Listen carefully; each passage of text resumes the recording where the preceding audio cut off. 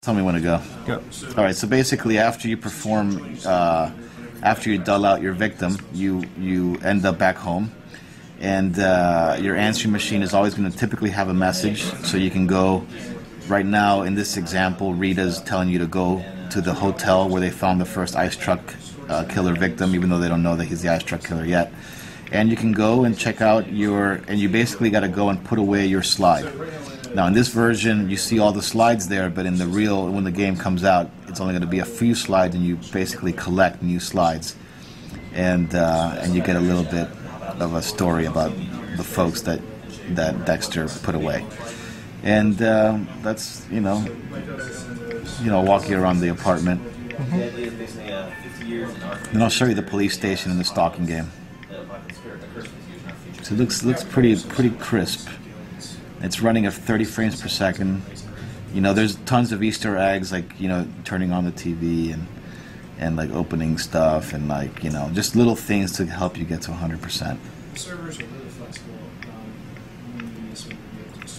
So that's a little living room and stuff like that. So basically, stealth is a big component of the game, and it works how you imagine it works, right? You can always bounce inside a cover, outside a cover.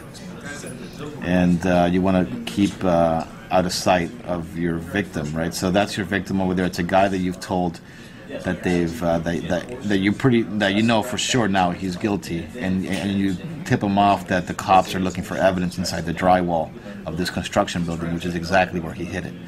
So he's looking for the drywall to try to find the evidence. He can't find it. He's freaking out, and that leaves him the perfect setup for Dexter to sneak up behind him to take him out. So you hide behind the cover as the dude looks around, and this stealth mechanic is used in a bunch of different places in the game. So there's a lot of stealth components to the game. And this is the last little piece of cover, and like that thing that I was showing you before with Donovan in the cars. You can imagine that that's exactly how it works, right? Donovan's walking down, and you're jumping in and out behind the cars. And I'm almost done here.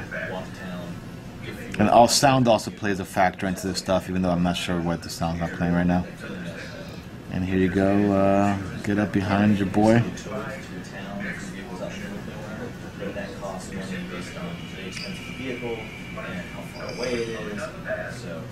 And like this is like the ice truck killer. That's LaGuardia, who people who know the show would very much know.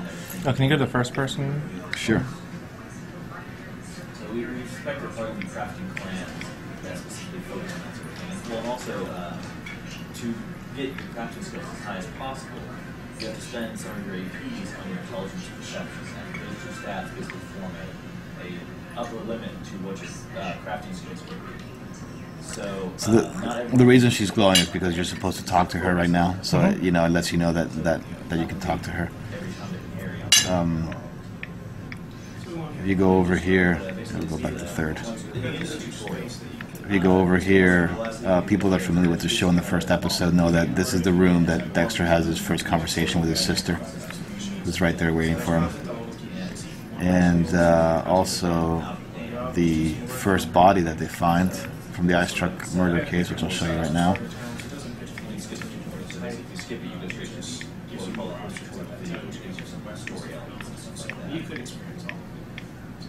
Which is down here.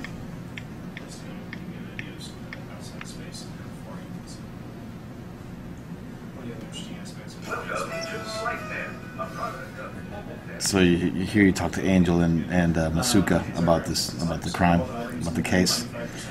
And that's pretty much it.